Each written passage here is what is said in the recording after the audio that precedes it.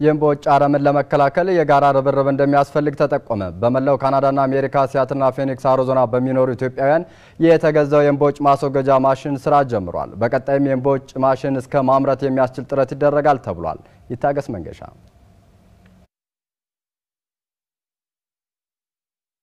የእንቦጭ አረም ፈጣን ተስፋፊነት የጣናና የአካባቢው ስነ ምህዳር ፈተና መሆን ከጀመረ ሰነባብቷል። ራሱን በአጭር ጊዜ ውስጥ በፍጥነት ያባዛ የሚገኘውን ተንሳፋፊ አረም ለመከላከል የሚያግዙ ጥረቶችን በተለያየ መልኩ ሲደረጉ ይስተዋላል። ከመንግስት ባለፈም ግለሰቦችና ተቋማት ይህንን ለማገዝ የሚያስችሉ ድጋፎችን ማድረጋቸው የሚታወቅ ነው። በመላው ካናዳና በአሜሪካ ሲያትልና ፊኒክስ አሪዞና የሚኖሩ ኢትዮጵያውያንም ለአረሙ ማጨጃ የሚሆን ማሽን ለግሷል። ይሄው ማሽን በተግባር ምን እየሰራ ነው የሚለውን መረጃ ለመታዘብ ወደ ስፍራው አቅንተናል። አሁን የምንገኘው በጎንደር ዙሪያ ወረዳ ማክሰኝት አካባቢ ሻጎመንጌ የሚባል ስፍራ ላይ ነው። ጣና የሚገኝበት አካባቢ ነው። ጣናን ተከትሎ ደግሞ ሰፊ የሆነ የእንቦጭ ወረራ ያለበት አካባቢ ነው። ይሄን ለመከላከል እንግዲህ በርካታ ጥረቶች እየተደረጉ እንደሆነ ይታወቃል። በካናዳና አሜሪካ የሚገኙ ኢትዮጵያውያንም የእንቦጭን ለመከላከል የሚያስችል ማጨጃ ማሽን መለገሳቸው ይታወሳል። በተግባር ማሽኑ ይሰራል አይሰራም የሚለውን ነገር ለመመልከት እዚህ ስፍራ ተገኝተናል። ከጀርባዬ እንደምትመለከቱት በአረንጓዴ ቢጫ ቀይ ቀለም ደምቆ እየሰራ ተመልክተናል። በካናዳ በሚኖሩ ኢትዮጵያውያን የተቋቋመው እኔ ለጣና የሚል ግብረ ኃይል እና በአሜሪካ የተመሰረተው ጣና እንታደግ ግብረ ኃይል በጥምረት ማሽኑን ለመግዛት የችግሩን መጠን ከመለየት ጀምረዋል። ተወካዩ አቶ ሰማነ ታምራት ይናገራሉ። የችግሩን ጥልቀትና ስፋት በሚገባ በጠረጴዛ ሌቭል በዴስክ ሌቭል አጣና ነው ማለት ነው እና ችግሩ በእውነትም እንዳለና አደገኛ እንደሆነ ተረዳን። ያን ከተረዳን በኋላ መፍትሄ ሐሳቦች ምንድናቸው የሚለውን በደንብ አጣና ነው። እኔን የመሰሉ ባለሙያዎች ሰዎች አሉ። ከዚህ ካንዱ መፍትሄ ምንድነው? ማሽን ተጠቅሞ ይሄንን እንቦጭን በተወሰነ ደረጃ መቀነስ ይቻላል። የእንቦጭን አስቸጋሪና ፈታኝ ባህሪ በአግባቡ መረዳት ይገባል የሚሉት አቶ ሰማነ ዘላቂና የተደራጀ መፍትሄ እንደሚያስፈልግ ያምናሉ። እንቦጭ ከዚህ በኋላ ለዘላለም አብሮን የሚኖር ትልቅ በሽታ እንደሆነ መታወቅ አለበት እና በዚህ ባንድ ቀን ባንድ ማሽን ወይም በሁለት ማሽን የሚያልቅ ነገር አይደለም እና ከቻይናዎች ጋር ስንናገር ምንድነው እናንተ ከዚህ ማሽን እየገዛችሁ 90,000 $100,000 ዶላር በጣም ኤክስፔንሲቭ ነው ለእናንተ ለሀገር።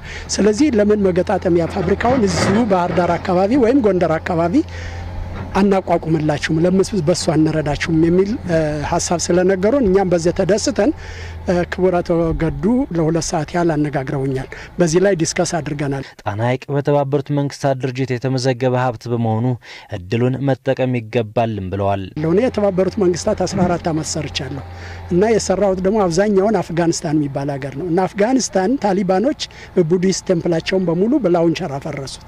ከዛ በኋላ ያ የቡዲስት ቴምፕል የዩኔስኮ ሄሪቴጅ ሳይት ስለነበረ ዩኔስኮ 69 ሚሊዮን የአሜሪካን ዶላር መድቦ ነው ያደሰላቸው። ይሄንንም ጣናንም እንደዛ የማያደርጉበት ነገር የለም።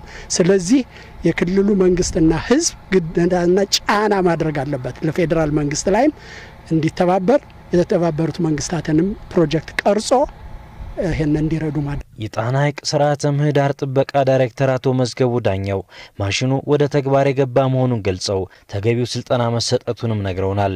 አንድ የእንቦጭ አረም መሰብሰቢያ ማሽን ገዝተው ከዛሬ 2 ሳምንት በፊት አስገብተዋል።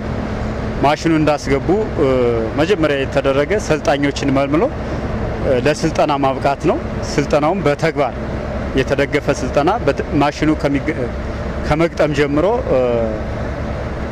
እስከሚሰራበት ድረስ ሰልጣኞች ተመልምለው 3 ሰልጣኞች እንደዚሁም 2 አስተባባሪዎች ስልጠና የወሰዱበት ሁኔታ ነው ያለ።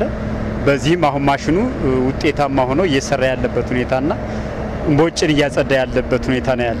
በግለሰቦች የተገዙት ማሽኖች እንቦጭ አረምን በማስወገድ ረገድ ከፍተኛ ሚና እየተወጡ መሆኑን ገልጸውልናል።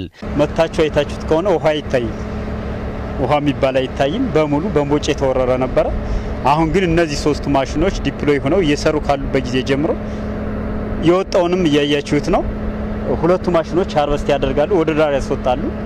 ኬኬ ኃላፊነቱ የተወሰነ የግል ኩባንያ የገዛው ኤክስካቫተር አለ። ኤክስካቫተሩ ተቀብሎ ደግሞ ካማጋዋም ከዚህ ከሲያትልና ካናዳ ካለችው ማሽን የሚሰበሰበውን አረም ተቀብሎ ወደ ዳር ያስወጣል። የብስ ቦታ ደረቅ ቦታ ከዚያ ከደረቀ በኋላ እንደምታዩት የሚቃጠልበት ሁኔታ ነው ያለ። ስለዚህ 3 ማሽኖች አሁን ተቀናይተው እየሰሩ ያለበት ሁኔታ ነው ያለ። ቆይታችን በባህር ዳር ዩኒቨርሲቲ የተሰራውና የተመረቀው የእንቦጭ ማጨጃ ማሽን ያለ ስራ ቆሞ ተመልክተናል። እስካሁንም ወደ ስራ ለመግባቱን የሚያሳይ መረጃ አግኝተናል።